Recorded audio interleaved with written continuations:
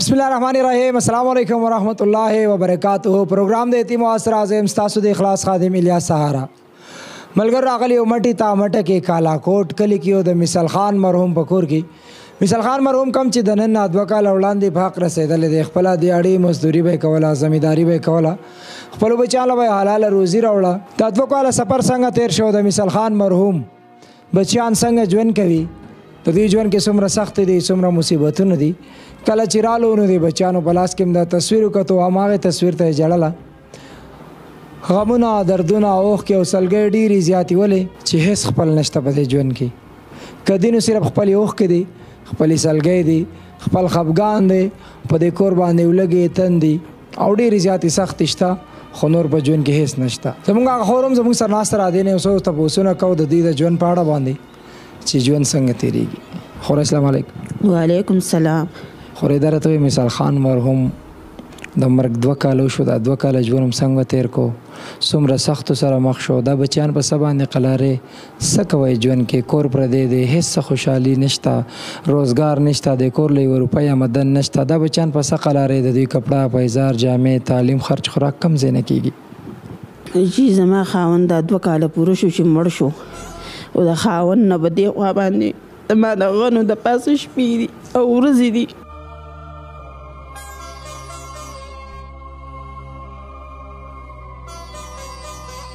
خپلو بچو سره سختې تېرومه چې د شپې راپاڅېږم یو نه م ښکلې کړم بل نه م ښکل کړمه په مشین 5 روپۍ ګټم زما د بچو پې کار نه کېږي رور راله 500 زر راولېږي د هغې کار نه کېږي د بجلۍ بل راپسې راشي وروڼه مې وایي بل راکړه هغه چې کم دی نو زه به نوکو په سوک راټول کړم وله ورېږم خپلې غریبۍ خپلې عاجزۍ زه دې نن دې ځای پورې زه راورسولم دا مې مشره لور ده دا مې ورکړې ده ما ته وایي ماله واده راکړه زما 2 روپۍ وس نه کېږي چې زه دې له جامه وکړم پیزار وکړم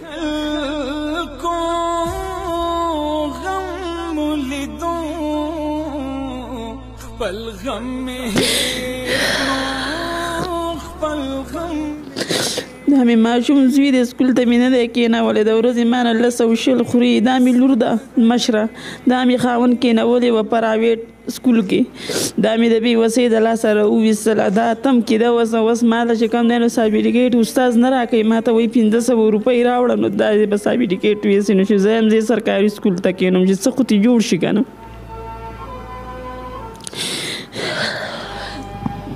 هغه 500 روپو د لاسه د بچی د مستقبل چې کم سرټیفیکیټ دی هغه بانډه دی په سکول کې هغه بانډه دی نه راکوي راله وایي 500 روپۍ راوړه نو دا به ویس او دا لور مې ما ته وایي چې مورې ما سکول ته کېنوه ما سکول ته کېنوه زه یم ورېږه بچیه پیسې را سره و چې تا له زه سابیډیکیټ راوړم تا به زه سکول ته کېنم دا بله مې کېنولې د پلار به 100 په 20 به 10 عادت کړې وي نو چې دوی اوس ځي زه 15 ورکوم هغه زما نه نه اخلي هغه دوی ما ته جاړي موږ له پلار 10 راکولی 20 راکولی ته موږ به 15 روپو لېږي تو ته نه خورای چې خو پلار جام دی او کنه اوس خو پلار نشته نه خو هغه د واپس ته راتلو صدقه شته بس دوی د وره پورې ځي جاړي میس ورته وایي ته ځان له سکول له لوپټه واله ته به سکول جامو کې راځي لوپټه دې بدله ده مل زه ورته یم بچیه خیر دی ته ورته ووایه چې زه مور مې وایي چې ما له پیسې ګوتو له راشي زه دې له لوپټه اخلم لوپټه دې ولې واخیسته نه مې ده اخیستې سکول نه چې راشي نو جاړي وایي موږ دا شی نه خورو موږ له دا شی دغه که نو زما وس نه کېږي او د چا کره شیز ویني نو جاړي وایي مورې پلاني بنده دا شیز پخ کړی و موږ له هم دا راکړه نو زه ورته یم بچیه خیر دی لږ صبر وکئ دله رابې وړمه پوخ پې کړم دله وبې خورئ رابه شکر هغه سیزونه دی کور ته الله نه امید غواړم سهار پاسم خپلو بچو له چې څوک غوړه ډوډۍ خوري زما بچي سپوره خوري نو هغه دوی به غوړه ډوډۍ عادت دي نو زما به بس مخکې کېدو اوس مې وس نه کېږي نو اوس د دوی په څه باندې ساتمه یو 15 روپۍ 10 راکړي هغه زما د سهار نه د ماښامه پورې نه رسېږي زه ورته یم بچیه زه د چابنګولي نیم عادت ما له لوښین کورونو کې مه ګرځوئ زه عادت ویم نو ما به راوړلی زه نیم عادت خو ناره شپه به تېروم ناره ورځ به تېروم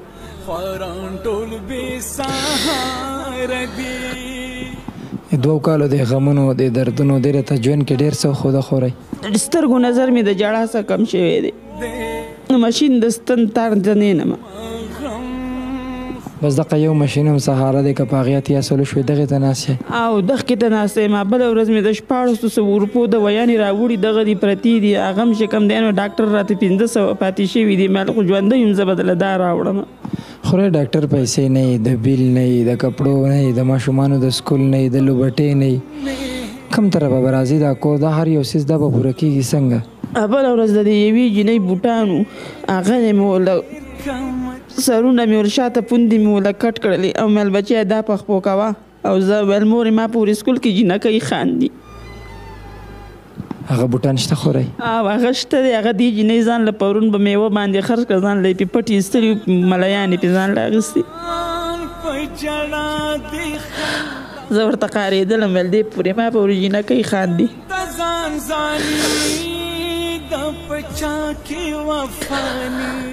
ستا د ژوند د ټولو نه غټه سرمایه اوس دغې بچي ته به ژوند تېری خورئ چې دا به راغټېږي، دا به دله مزدوري کوي، دا به بیا د خپلو خویندو کېږي، دا به ستاسو کېږي، هغې پورې به دا ژوند دقسې او دغسې به زه دا ژوند تېروم. دا زما د سر څادر بس دا دی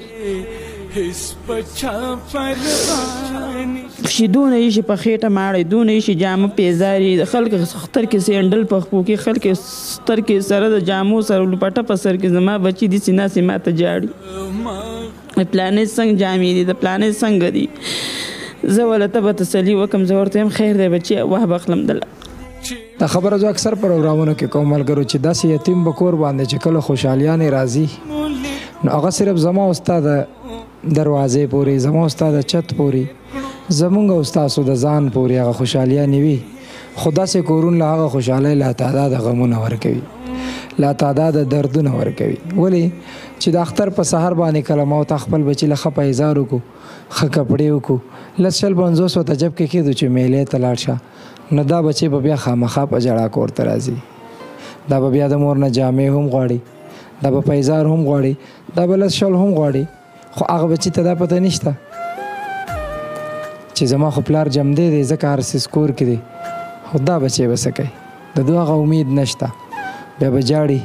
بیا به سره په بدله کې مور هم جاړي، اوښکې به تویوي. او په دې کور باندې چې کله داسې د خوشحالۍ ماحول پرې دنیا کې راځي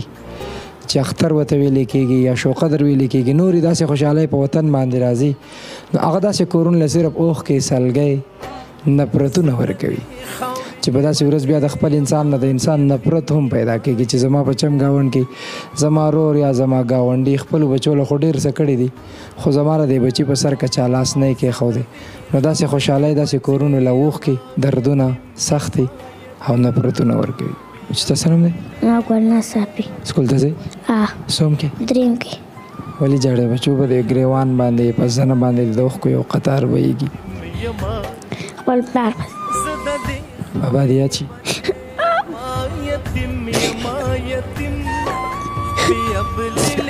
ستا د سکول بوټان نه یې مخ یو شاګانې پرې کړې به چې مور ته ته یې چې دې کې سکول ته ځه.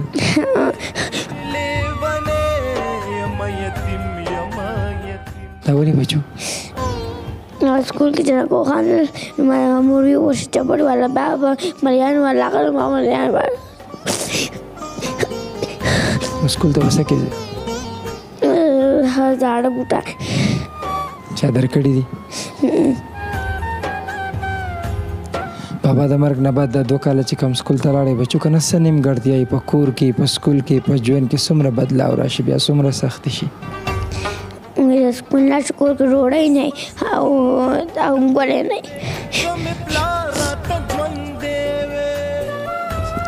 سهار چې سکول ته ځې بچو مور وایي اوس وله 15 ورکوه، مخکې به وله پلار 100 ورکولی، په ژړا ځي. کور ته چې راشي بیا روټۍ نه یا ترکاري نه، هغه ژړا وي. بیا که داسې اختري راځي یا داسې لوبټۍ نشته، کپړې نشته، بس دا ژوند صرف د اوښکو پورې محدود پاتې شو، نور څه شته؟ پلار چې په سمه کو نو موږ له 15 لاک ورې به زما پلار مړ شو. هغه نو موږ راغی هغه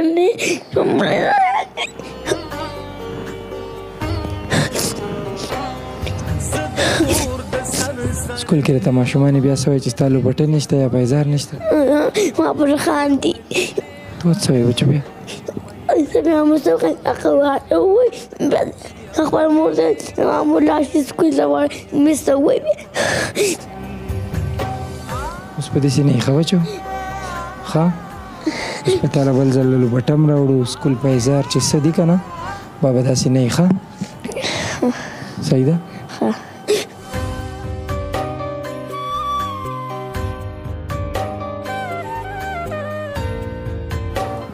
ملګرو کاکۍ خبرې تاسو واورېدې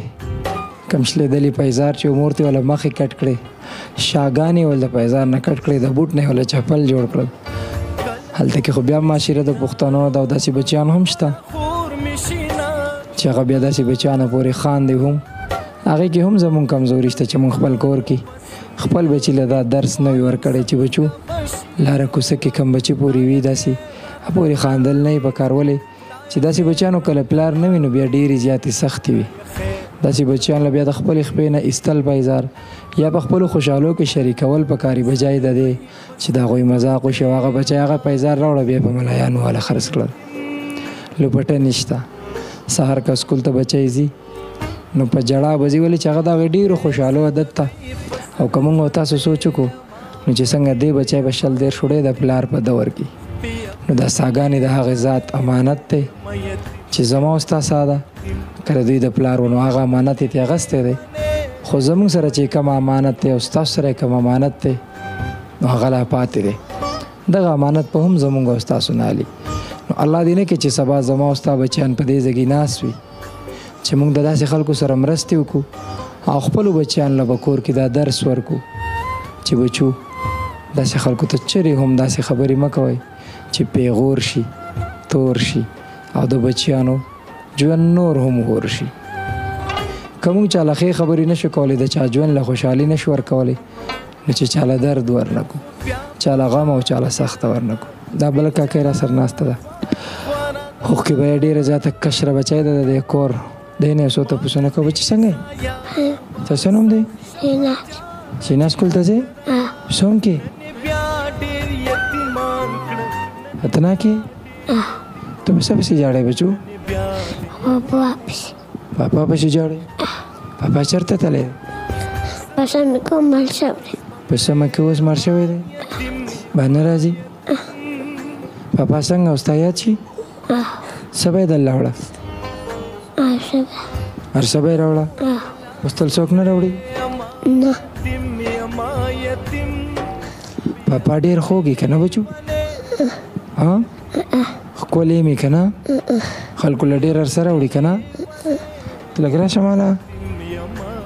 چې بل ځل راځم تل څه راوړم بچو ستا څه خوښي څه دلته وړم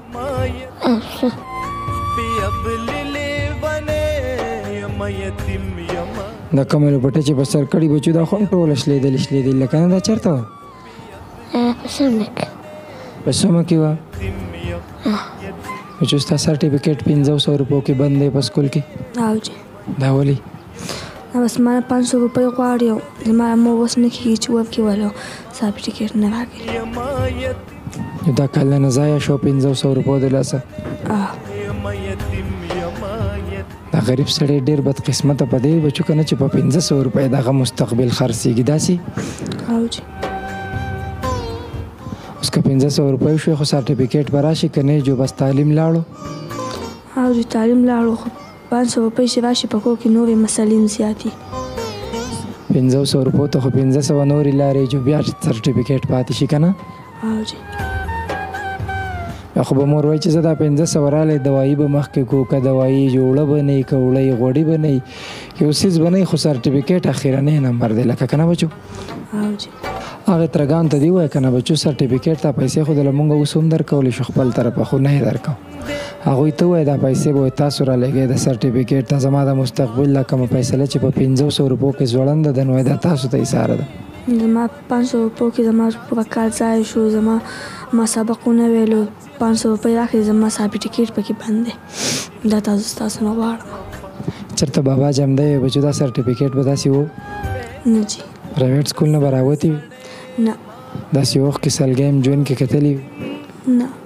داسې بدرنګه اخترونه هم لیدلي نه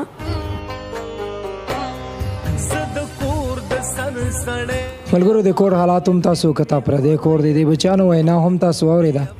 د هغې بچی چې کم کال ضایع شو په 500 روپۍ د لاسه چې د سکول سرټیفیکیټ ورته نه میلاویږي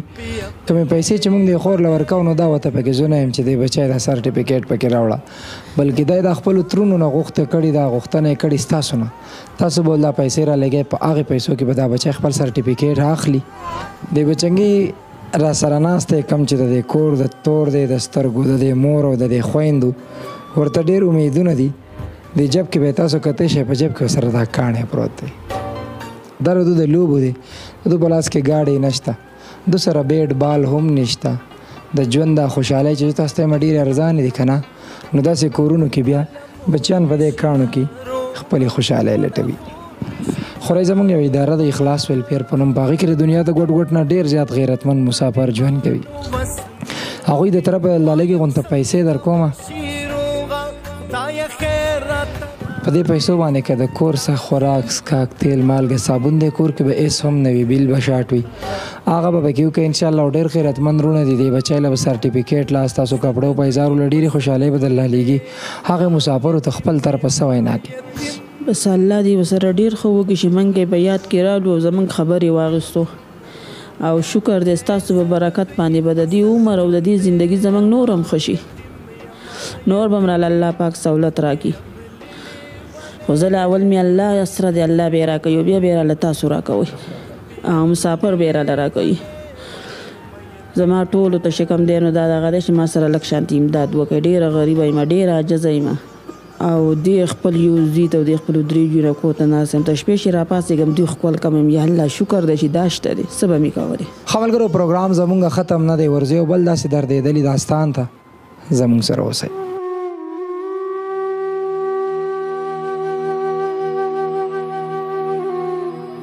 ملګرو راغلی یو منډه سمر باغ ته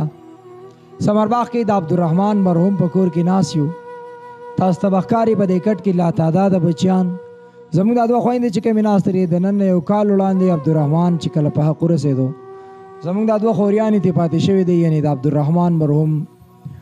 دوه کور ودانې وې او 9 بچیان ترې پاتې شوي دي چې په دې کې 4 زموږ د یوې خورۍ بچي دي 15 د دې بل دی د ټولو نه لوی ماشوم پکې هغه د ستاسو د وړاندې دی د 10 کالو دی او تاسو ته ښکاري دا هم داسې نارمل غوندې کې ده ساده ګولې ده په خبره اتره هم نه پوهېږي او د دنیا د حالاتو نه ناخبره ده چې دنیا په څه حالاتو کې ده د پلار نه د مور نه د رور نه د دې خبرو اترو د هر یو څیز نه ناخبر ده په دې خبرو یې کار نشته چې پلار شته او که نشته پلار کور ته راغی که نه دقه ژوند دی دقه حالات دی دا کور به هم تاسو ته ښکارېږي د کرایې کور دی او ژوند ډېر زیات د سختو سره دی یوازې دا 9 بچیان نه یوازې زموږ دا 2 خوریانې نه بلکې د عبدالرحمن مرحوم مور او یوه خور هم په دې کور کې ژوند کوي د دوی سره چې ټوټل 14 کسان په دې کور کې ژوند کوي د دې چت ته لاندې چت پردی دی ژوند ډېر زیات د سختو سره دی هیڅ نشته چونکې دې ځای کې د ناستې دونه څه ګنجایش نور نه کېدو هغې مور نه د هغې خورۍ سره به هم خبرې اترې کوو زموږ د دې بچیانو دا ژوند څنګه تېرېږي د دوی خوراک څښاک د دوی جامې پایزار د دوی سکول د دوی مدرسې دا هر څه د کم ځګي نه څنګه پوره کېږي ولې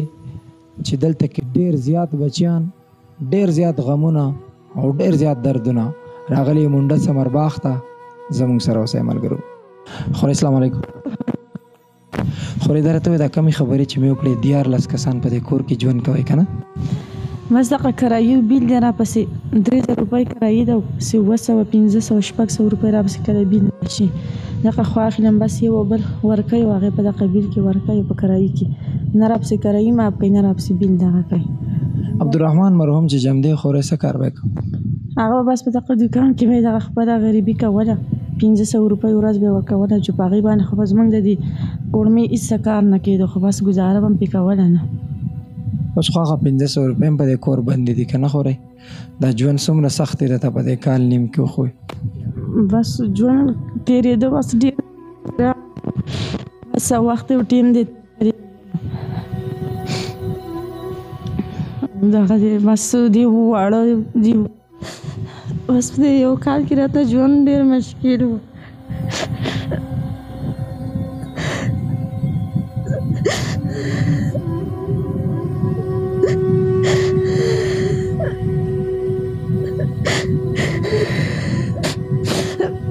روژه داسې تېره شوې ده چې بس غلیات ټیم هم پې تېر کړی دی.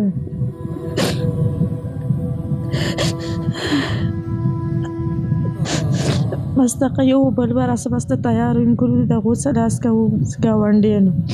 پېشمنې یم ځان خپل پخوو څه به کېده دې کور کې څه وو کله به د سره وم نه وچه به مې خوړله. داسې روژې هم تېرې کړي دي چې په وچه بس د چربان هم په چي پسې خوړله دونه درک ورک اینګوري څه نه لګېده. شریکه باندې خوراک څښاک هم یو دی څه کوئ خورئ دا 14 کسان دی کور کې څنګه ژوند کوئ یو او بل لاله څوک سره راکړي یخ به خورو څښو نور د څه درک نشته. رحمان مرحوم بچي به اوس دغه دروازه ګوري چې څوک به سړه ترکاري یا سړه روټۍ راوړي ټوله ورځ ورته ګوري چې څوک به څه راوړي جوي به چې را نه وړي څه درک نشته بیخي د څه درک نشته دی نو چې څوک سړه روټۍ یا چای یا څه راوړي چې هغه وڅښي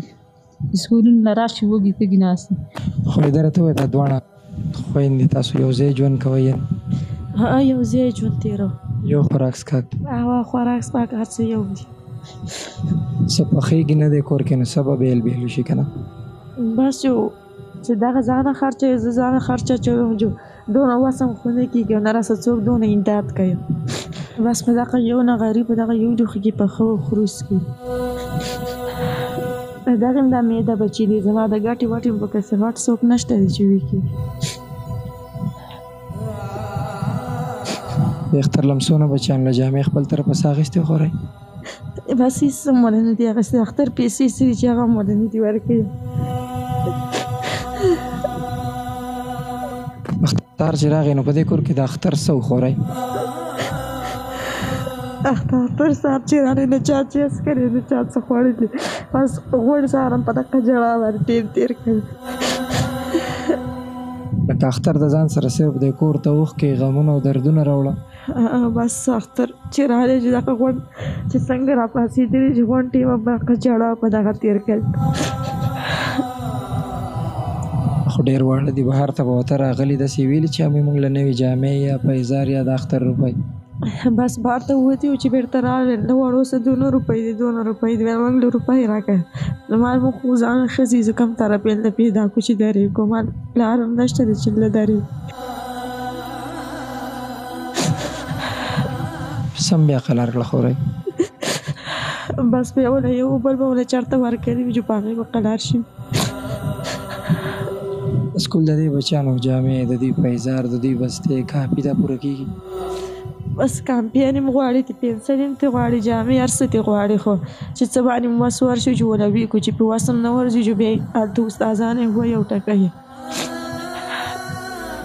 کور نه هم سهار په ژړا لاړ شي هلته به کاپۍ کتاب والو خوري بیا په ژړا راشي د ژوند کې ستاسو کره د اوښکو نه علاوه نور څه شته خورئ نه بس دغه واړه ټکونه په سکول کې هم کېږي د دې ځینې موږ په ژړا په وانه لیږو هېڅ درک یې نور نه لګي.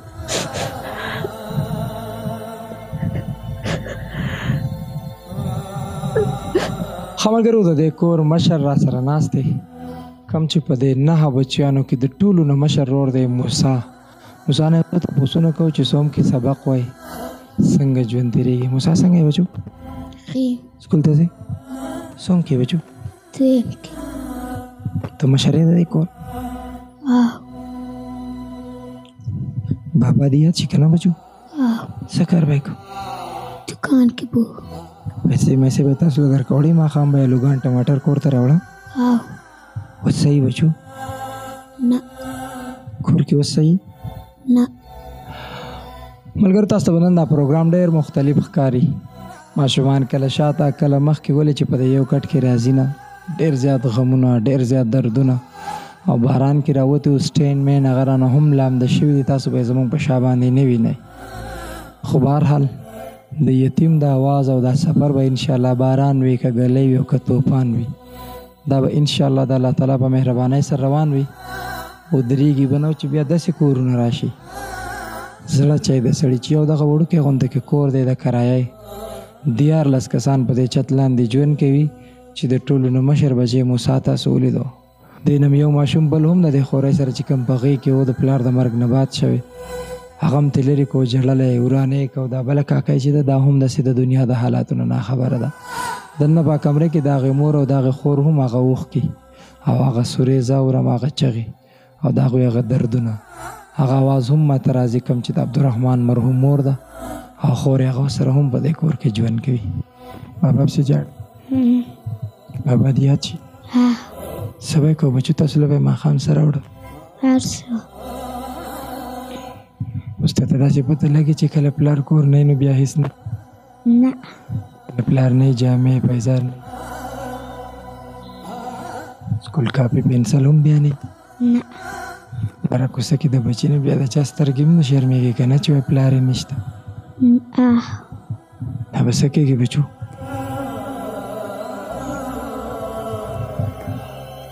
محمد بچي دا اوښکې به تاسو ته ښکاري چې کوم په دې زنه باندې را بهیږي